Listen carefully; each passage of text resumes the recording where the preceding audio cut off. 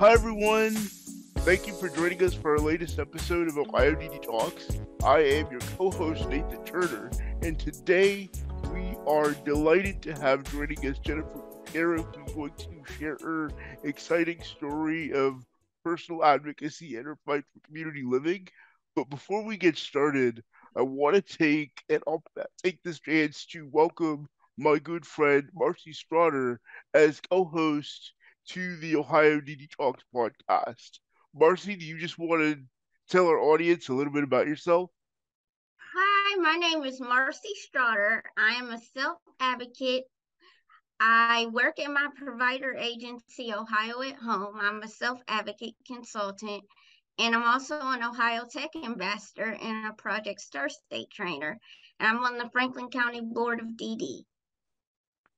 Thank you so much, Marci. I'm delighted to have you because I think, the strength of our unique perspectives is really going to continue to elevate the work of DD Council, and you being a past member of DD Council and all of my experiences with leadership. I think we're going to do a great job together elevating the voices of people living with disabilities, and I'm so excited. Again, everyone, thank you so much for joining us. And I want to get the show started by giving Jennifer a chance to introduce herself, talk about her life experiences and her fight for community living, and just offer some insight based on that experience. Thank you, Nate. And hi, Marci. It's so awesome to be here with you guys. You do a wonderful job. Watch some past episodes, and I always like what you guys, Nate, what you have to say when you're interviewing people, and look forward to seeing what Marci is going to contribute to this as time goes on. So thank you both for having me here, definitely. Thank you. We're looking forward to hearing more of your story. Great. I was actually born with a form of muscular dystrophy called spinal muscular atrophy. And I was the first of four children, and actually none of my sisters or brother have a disability. And since I was old enough to talk, I have been a self-advocate. I guess I'm one of those stubborn people that always make my voice loud and clear so people know what my needs are. I've also always had caregivers. Obviously, my parents were my first caregiver, and I'll talk more about that journey. But I even decided really like at a really young age, I was born before the Americans with Disabilities Act was signed into law. So I know life before the ADA and life after the ADA. And I can tell you that it's life for people with disabilities after the signing of the ADA is much, much better, much better.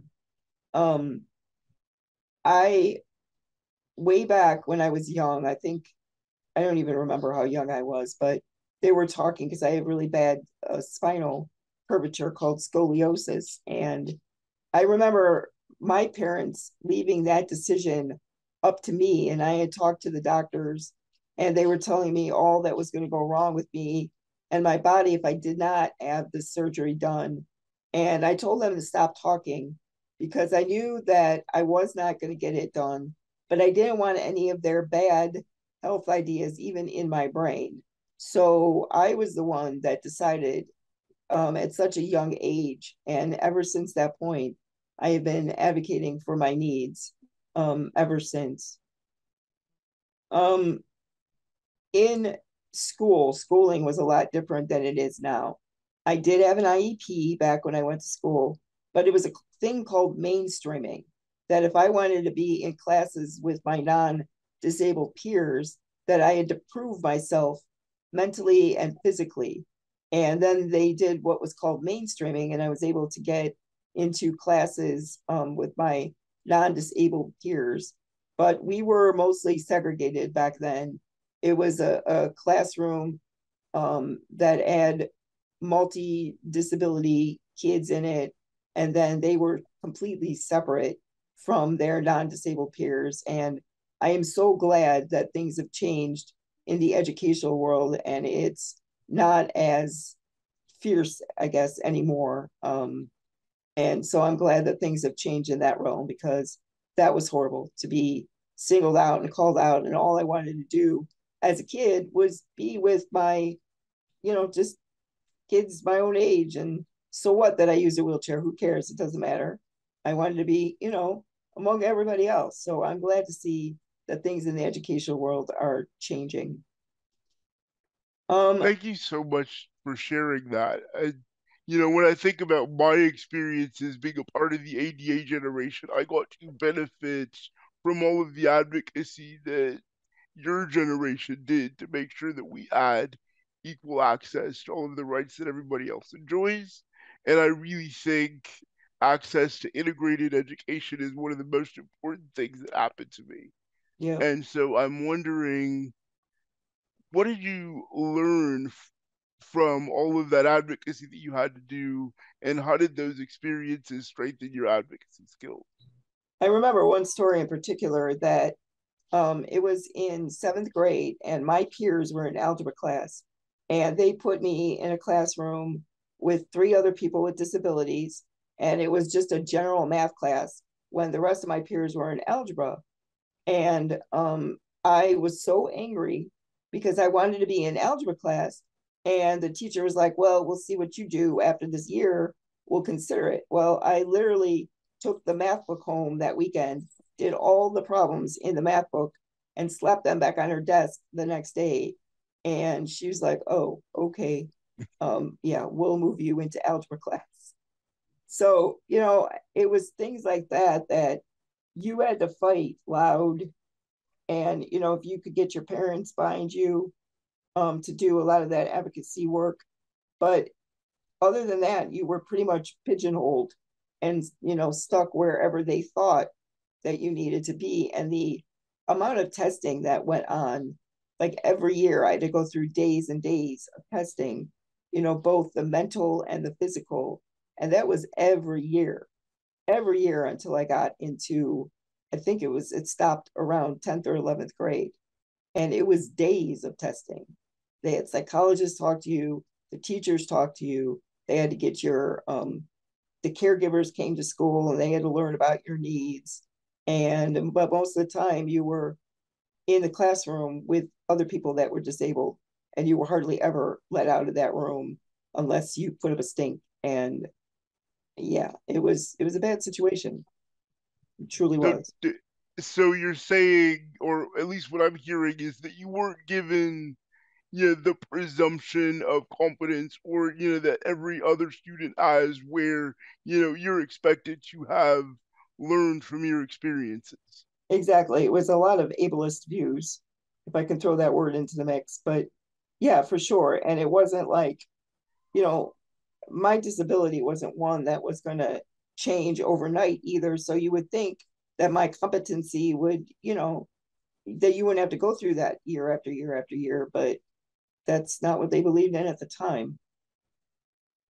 And along those lines, what are some other techniques that you use to um, be able to communicate more effectively and solve problems like these as they came up, to make sure that your rights were respected? I know that my mom was a big advocate for me at the time. She I know that, like, even like during restaurants, we would go to restaurants, and the waiter or waitress would talk to my mom instead of me, and they're like, "Well, where does the wheelchair want to sit?" And my mom was like, "No, there's a person sitting in the wheelchair. Ask her where she wants to sit." So, my mom always would speak up if I didn't jump in there. But it is really like, I've always been an educator at heart. So I don't necessarily get mad at people when they presume things, but I always want to educate them and sort of correct their thinking, because, we all have biases. We all have, preconceived notions. So, I feel like, all right, well, just give me a chance, ask me, and I'll tell you that it's not that way, or that your thinking might be a little bit skewed. But, we had a lot of meetings with teachers and administrators. And the thing is not to give up. It's very easy to get frustrated and say, heck with it. But you don't want to do that. You want to just find ways to keep talking to people, because eventually you'll reach those people that will go to bat for you and will believe in you. And the thing is not to give up. Absolutely. I agree with you 100% that persistence is critical, and just that not giving up for people living with disabilities to have the life they want. And I'm wondering if you might want to reflect a little bit more on, your fight for community living, or share any other advice you might have based on your experiences and what you've learned. Yeah, but like I mentioned at the beginning, I lived with my mom and dad. And then I was in my 30s and I had just gotten my first adapted van that I could drive.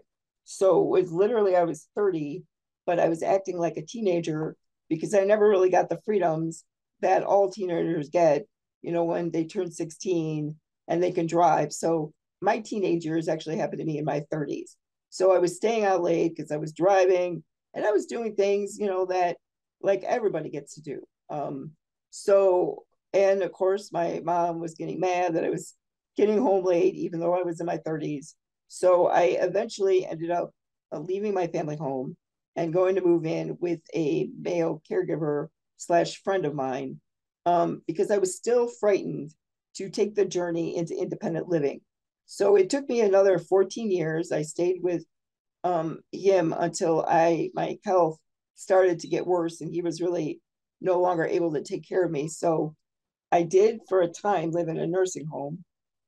For 2 years, I ended up living in a nursing home, one to get my health back up to be better than I was, because um, and then another year to get over my fear of taking a chance on independent living. I mean, independent living, living by yourself in your own place, is difficult for anybody. Disability, no disability. It's scary for a lot of people. There are some people, even with no disability, that don't want to live by themselves. So, you know, and I like my alone time. I like being by myself. And I finally, because the nursing home was it was awful. It was absolutely awful. And I mean, I know they're necessary evils, but I don't ever want to go back to a place like that again. And so I was like, yeah, okay, I have to get out of this place. I don't want to move in with anybody. I'm going to take this shot. And I actually used the program, the federal program called Money Follows the Person, which is called Home Choice in Ohio. And it gives you federal money to help you to move out of a nursing home. So they pay for things like your first month's rent, security deposit. It helps buy furniture and things you need for the place to live. So I used that opportunity and moved into the place I live now. I have lived here for 7 years now. I am the happiest I have ever been, and so glad that I took that chance to get here. I'm so happy for you. I love it when people are able to take risks and embrace their own decisions and learn from their experiences to have a better outcome. And I know, as part of that transition, you were recently appointed to DD Council. And I want to turn it over to Marci because she also used to serve on DD Council to ask a few questions about your experiences there. Okay.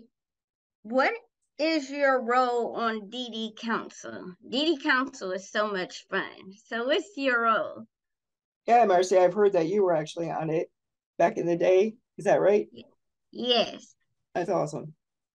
In October this past year, I was appointed by the governor.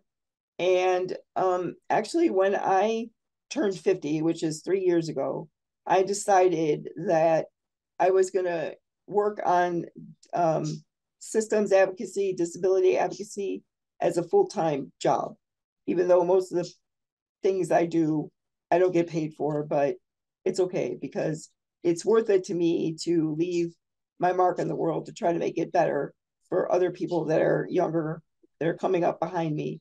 So I have there's a lot of things I'm actually doing, and DD Council is one of them. And I all my life I've always wanted to be on DD Council, but it really never worked out as far as timing goes. So I took a chance and I applied, and then I got the call one day, I was so excited. They sent me this official looking plaque with the seal signed by the governor. It's really pretty. I have it in a frame on the wall. And it was super exciting. So I've been to one council meeting so far. I am on their policy committee. So I'm excited to do more work in that arena to talk to legislators about changing things so that people with disabilities can lead better lives. So that is definitely one area I know I'm going to be more active in. So it was super excited. We have another meeting coming up in February.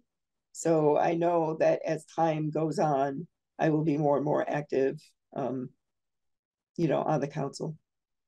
I'm so happy and proud for you, Jennifer. Thank you. I also, Nate, if it's okay to mention, Yeah, when I moved into my own apartment, I just wanted to go back a little bit, if that's okay. Um, absolutely. my whole family was not for me moving into my own place.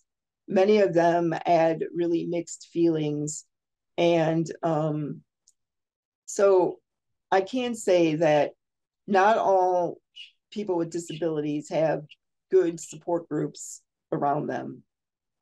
Sometimes parents can mean well, but I am a firm believer in that everybody has the right to fail, and that everybody, I mean, without disabilities, people without disabilities are making bad decisions all the time. So why shouldn't we, even though we have a disability, so what?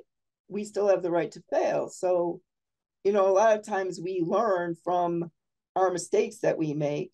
And so even though my support group, my family members were against it, I still know what I wanted to do. And I stuck true to what my heart and my mind was telling me to do. And that is living on my own. And it really was the best decision that I ever made. So I just want to say that, you know, if you are an ally for people with disabilities, allow them to fail. I mean, obviously, nothing that's going to harm them, but be open to suggestions. Nate, is it okay if I ask Jennifer another question? Oh, absolutely.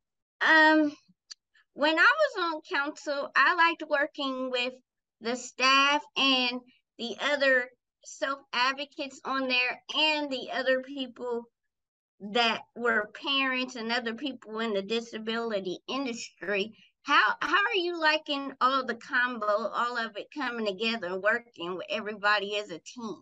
Yeah, thank you for that question. I think it's awesome. I think that more agencies need to get out of their so-called silos and kind of collaborate with other agencies. And I think that's one of the things that I'm going to try to work on in the council, is to be open for more ideas, like even outside of their realm, so that they get more people working, across agencies and cooperative, collaborative work. I think that's great because everybody can help one another. I mean, we are all in this together, so why not help each other? We're getting toward the end of our time, but I did want to ask you one last, what I think is a really important question. Why is it important for people living with disabilities to have representation on community organizations like DD Council? It is so important. Um, any organization that you are interested in or that has a similar outlook, you should try to get involved with. I am a big proponent of that phrase, nothing about us without us. So any organization, any company that makes decisions about the lives of people with disabilities, you don't know unless you've been there, unless you've lived it. So those organizations, companies need to have representation of people with all kinds of disabilities there making the decisions. It's not just, it is about people with lived experience. How else are they going to know? They're not going to make the right decisions unless we are involved alongside of them, helping them to create those answers, decisions, and help them make those. So it is so important for people to speak up and just keep asking until they can't say no to you. Absolutely. Well, thank you so much for joining us. As we conclude, do you have any final remarks or anything that you didn't address that you want to address before we wrap up the show? No, I would just say that just the main thing is not to give up. Keep fighting for what you believe in, even if others are trying to talk you out of it. And go and live your dreams, your best life. Absolutely. I couldn't think of a better note to end our time together. And I want to thank you, Jennifer, and I want to thank our listeners for joining us today.